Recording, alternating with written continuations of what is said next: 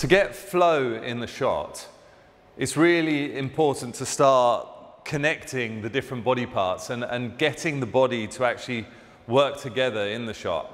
And when you speak to someone like an Ali Farag or a Raneem El-Walili, they're very much linking what they're doing together with the shot, and the body is helping. It's something that the England senior national coach, David Campion, talks about a lot as well. And it's about how everything works together and softens to provide that feel and to allow the shot to be natural, for it to flow and work together. And what it does is, because it creates a bit of a relaxedness in a very stable and balanced manner, it gives you the opportunity of being able to speed your racket up or slow it down and really have feel and control through your arm, your hand, and your racket.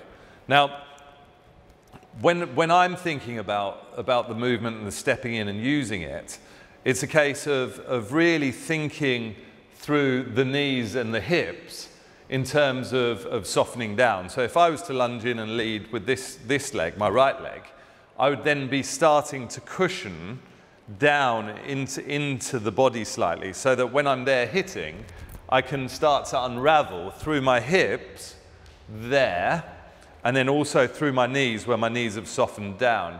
And you can do it in different ways. So if I was using a back foot off my forehand, my knee bends, my hip drops in, my other knee bends, and I've softened into the shot. And what it allows me to do is, yes, it gives me a softness and a cushioning in the shot, which allows me to feel it, but it then also allows me to get my weight transfer and for everything to work together. So there I'm hopefully starting, and if it was on the backhand, it's the same thing.